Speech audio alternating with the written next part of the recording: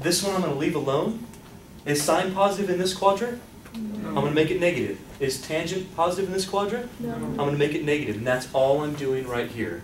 So I can guarantee you my answers are going to be negative root 3 over 2, positive 1/2, and negative root 3.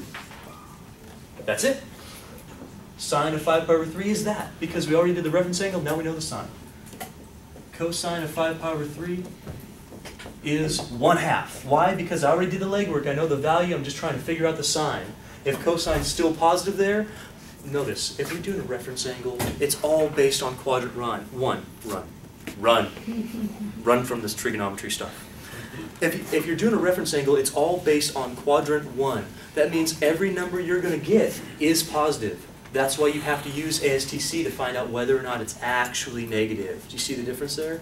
That's the point. So here I know cosine remains positive. I know sine and tangent do not.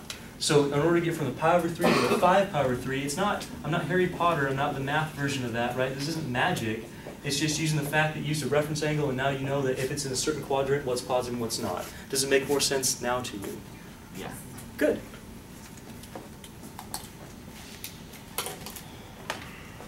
That was less anticlimactic than I wanted. I wanted like a, woo, I get it. Can we try that once? No, I'm just kidding. You don't have to do woo, I get it.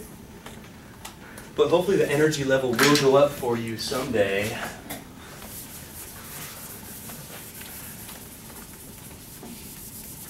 How were you when you took your classes? I don't remember. I took Math 4C in summer school.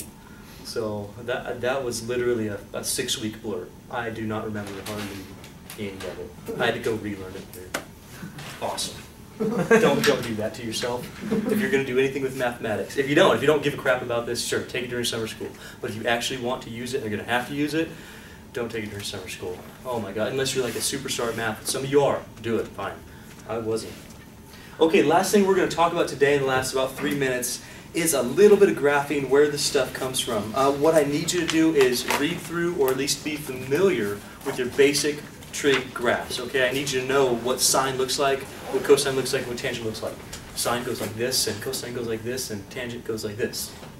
Okay, and know where they start, what their period is, things like that. You need to know that at least. If you don't know that, you won't be successful with this graphing part. So we're going to graph a couple different types of functions here.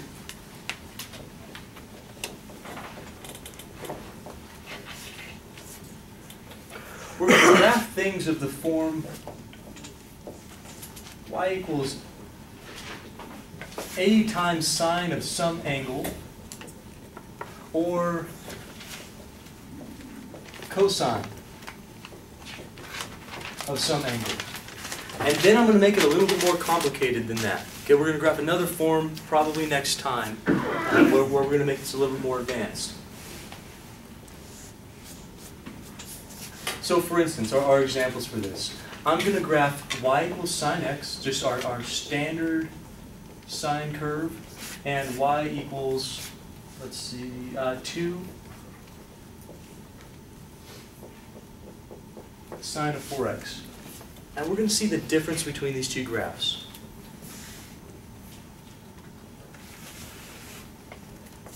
Firstly, let's talk about sine right off the bat. Where does sine start? That one does, yeah. How high does sine go?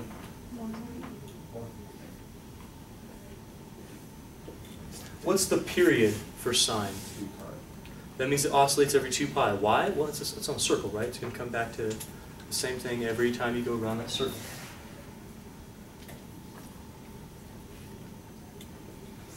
That means something important is also going to happen at pi. That means something important is probably going to happen at pi over 2, and something important is probably going to happen at 3 pi over 2. Tell me, if sine starts at 0, what's sine of pi? Oh boy, go refresh your memory on that. What was it? Everyone should just be nailing that. What's sine of pi? You're just copying everyone else. Yeah, you're lucky, it's 0. What's sine of 2 pi? Yeah, of course, because it's going back to the same thing as 0. So sine of 0 is 0, sine of 2 pi has to be 0. What's sine of pi over 2? Tell me that. 1. And sine of 3 pi over 2? Lucky guess. Just kidding. So our function has this nice curve. This is where we get it from. Like that. What we're going to find out next time is what this number does and what that number does and how it changes it. Does it stretch it out? Does it compress it? Does it make the amplitude go different? We're going to find all that out next time. Then we'll talk about this in combination with some translations. That will about end our day, and we'll go on to the last section of our review and finally get to some calculus stuff. You excited? I'm excited. I'm excited.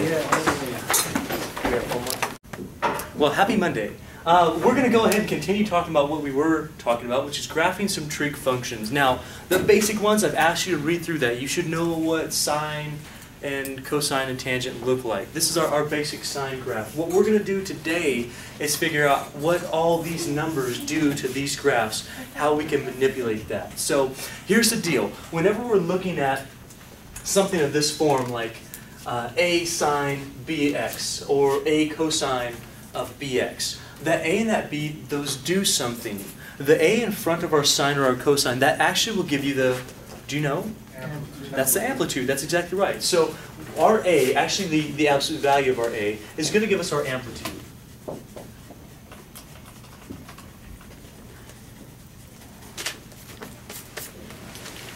And we mean amplitude from the x-axis. So that's why when we graph sine of x, well, there's only a 1 out there. The a is in fact 1, which means that our amplitude is 1 up and 1 down from the x-axis. Does that make sense to you?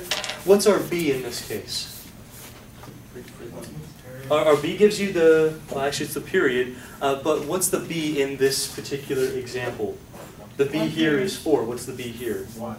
And we know that in our case, our period is actually 2 pi. So what we're going to get from our b is our period. So if our b in this case is 1, and our period happens to be 2 pi, then the period is really given by 2 pi divided by b. That gives us how often we oscillate, or how often we come back to repeating the same exact graph. Is it in that specific example, or is that? That's in general. So in general, your amplitude is given by the absolute value of a. So in our case, let's look at this example right here. So this is our kind of our notes for right now. What is our a in our case for our new example that we're going to do in just a minute? 2. 2. So our amplitude, absolute value of 2 is 2. That means it should be going too high and too low from the x-axis. Are you with me on that? Okay, so for our example, I'll write this out again. By the way, we need a muffler for your sneezes. As you go, just like that. Shifting gears. That'd be cool. Should invent that. See? Money right there. Red box and mouth mufflers. Done. Just kidding, just kidding. This works the same exact way for a cosine b. So those are the same exact letters. Those work the same way. So let's look at y equals 2 sine of 4x, and you've already told me that my amplitude, my a, is the absolute value of 2, which is 2. That means we're going to be going up to 2 and down to negative 2. That's what the amplitude says here. We also need to find the period. The period is given by 2 pi over b. What was the b in this case again? 4. So let's do that. Can you simplify 2 pi over 4?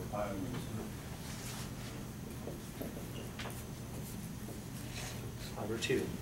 I need you all to be familiar with how to get the amplitude and the period. Nod your head if you're okay on getting the amplitude and the period in this case. It's good. All right. Amplitude comes from the a, it's just an absolute value. The period is given by 2 pi over whatever our b is. We simplify that. Here's what it means. It means that this example, the stuff in the black writing here, this is going to oscillate or repeat every pi over 2. How you do this, if our entire period is 2 pi here, what we're saying is our entire period is pi over 2 here. It's going to come back to that point after cycling. That's going to be one complete cycle. So can you tell me how many cycles I'm going to get in this range? 4 cycles. That's 4 ranges of pi over 2, 4 intervals of pi over 2. Does that make sense to you? So the period says how often you come back to normal. So it's going to go up, down, and back up. Then up, down, and back up. 4 times in this span.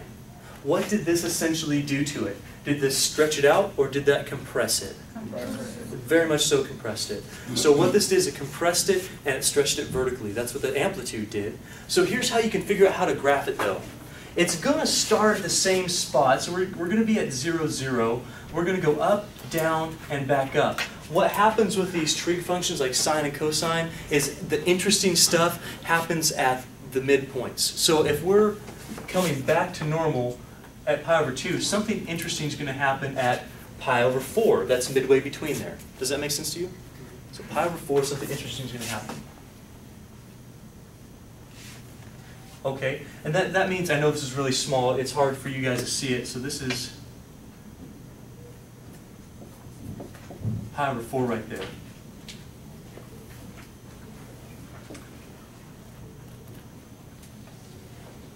Pi over 4.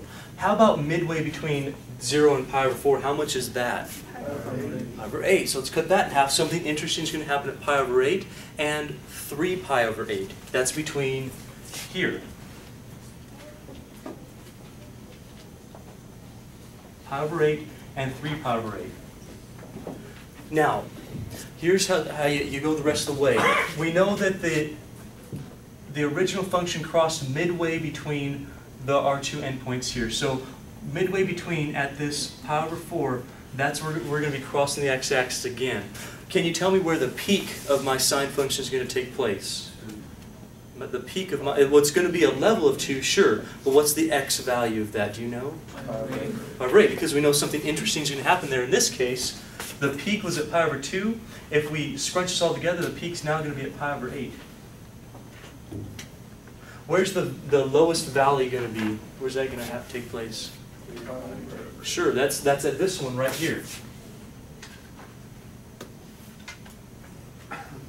So let me recap for real this time, not just to recap. What we do in this case is we find our A, we find our B. The A is going to give you the amplitude, how high and how low you go.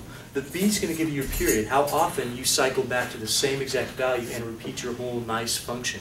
So in our case here, we know we're going to cycle within a very small window of pi over 2. We know we're going to go up to 2 and down to negative 2. That's going to be my highest and my lowest point. How you figure out the rest of it is just the midpoints of that interval. At the midpoint of that interval, you know something's got to happen. In our case, we're going to be crossing the x-axis again. At the midpoints of those intervals, we're going to be reaching our maximum and our minimum value respectively. So then we can graph it. It's just a normal sine function, only we've stretched it this way and compressed it this way. Nod your head if you're okay with that. Okay, so we're going to be going like this. Wow, that's like that. That's our compression. We could fit 4 of those in that range of space. Would you raise your hand if you feel okay with this so far? Okay. Would you like to try one more example to see this before we move on to a translation? Yes. Okay, why don't you see if you can do this one?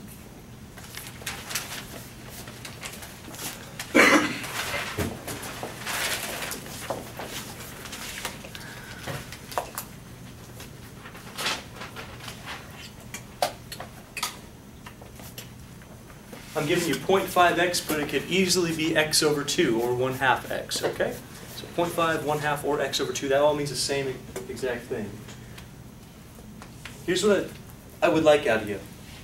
Right now what I want you to do, draw yourself a nice looking graph and draw the original cosine function, just what cosine looks like.